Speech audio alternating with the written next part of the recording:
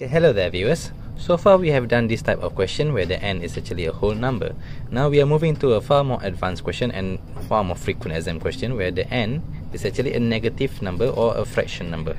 Alright, for us to expand this one, we could not use the Pascal triangle, so we'll be using this type of formula. Well, it looks scary, but don't worry, we'll go along with it. You get the hang of it.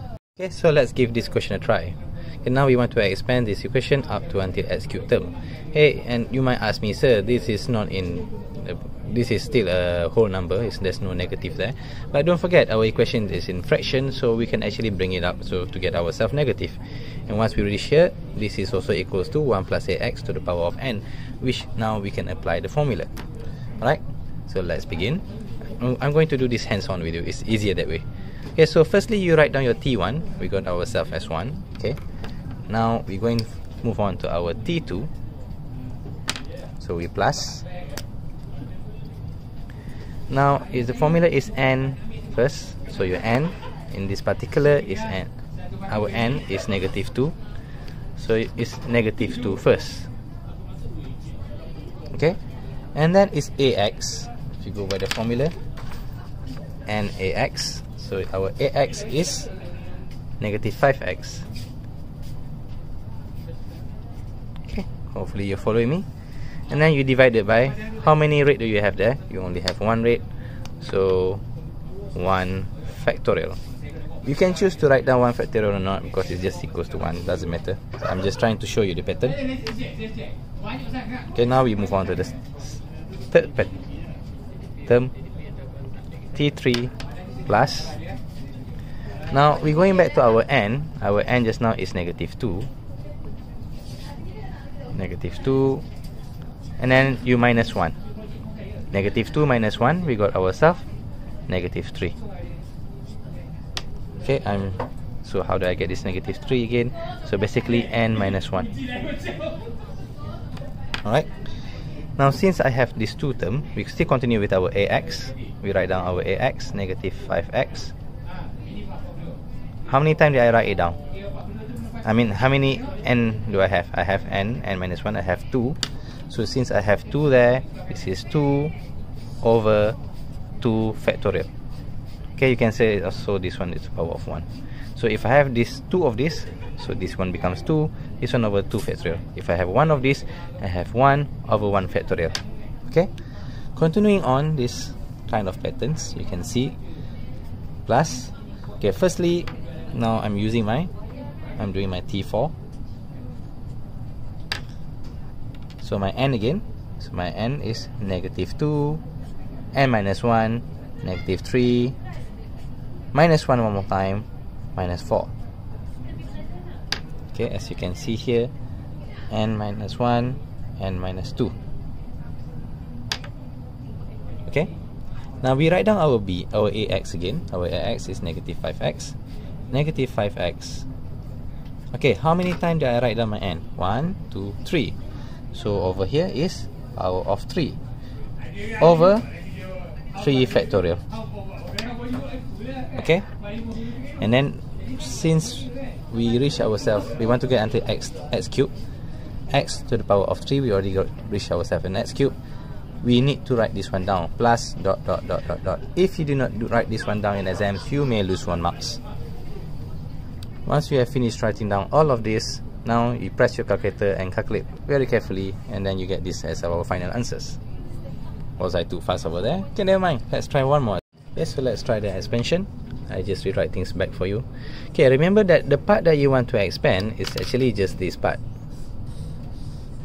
Which means, I would like to say, don't ever forget about these two. Okay? What are we going to do about it?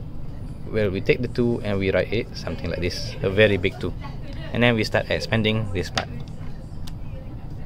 Okay, so let's begin.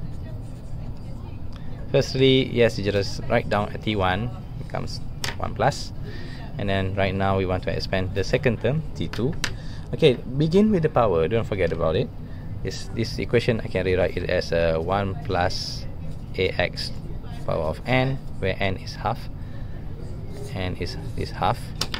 Okay, so now we write down the n is 1 over 2 first time we only write it one time, and then we write down our AX. Our AX is x over 4. X over 4. How many times do we write down our n? We only write it down once, so here becomes to the power of 1. You can also write it down as 1 factorial, but normally we do not write down this one over here because the answer is just the same. Moving on, now we're moving to our third term, T3. You don't have to write down T1, T2, T3. I just want to make you see it a bit. Okay, now you begin with our n. So our n is half, and then half minus 1, we got ourselves negative half. Okay, I'm writing down for you to see, n minus 1. Okay, once you write down only once, then you take your AX again. You write down your AX, x over 4. How many times do you write down your n? 1, 2. So here becomes power 2 over 2 factorial. Okay. And now we write down our fourth term, T4. How many? Okay, we start with our n. So half, and then we minus 1, negative half. I already minus 1, so I'm minusing it again. Minus 2, negative 3 over 2. You got the idea? So here is n minus 1, here is n minus 2. It's always you need to increase by 1. Right, now the next one is x over 4. You write down your AX, x over 4. Okay, how many times do you have your n? You have 3. 1, 2, 3. So here becomes cube over s. 3 factorial. Okay, 3, 1, 2, 3, 3, 3 factorial. Should you end there? Well, since we want our until x cubes written over here, this one, if I expand, I already got myself an x cube, so we can stop there. So plus dot dot dot dot and close bracket. I think I should make the same bracket here. Normally I do this. Okay. You get the idea. Okay, once you reach there, press your calculator and you should be able to get this far. Okay, if you press your calculator correctly, you might get until here. And normally students kind of stop there, which is wrong. What you should do now is that you need to multiply this one to each in one of them.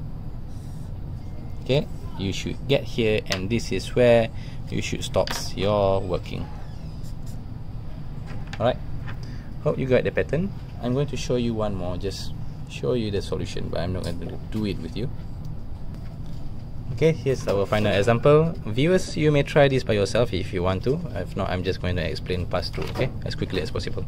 So firstly, when you got yourself into this fraction, just technically bring it up, and then be careful, as I mentioned just now, you want to get yourself into 1 plus ax power of n.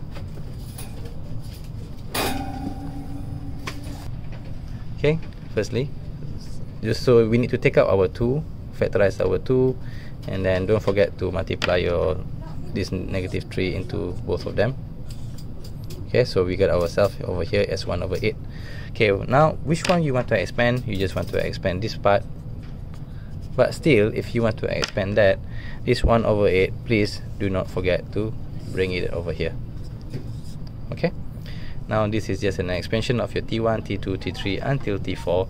If you read the question, it says here until the 4th term, so it means T4, not mean until x to the power of 4. As you can see here, x3 is x cubed, and it's still T4. Right? So that's how I mentioned just now. Don't forget your plus dot dot dot dot, and once you reach here, just press your calculator very carefully, and then you reach here. Once you reach here, do not forget to multiply this one inside the bracket, which you will get yourself into this as your final answer. Okay, so that's all. Good luck, all the best. Thank you for watching. Please comment, share, like and subscribe.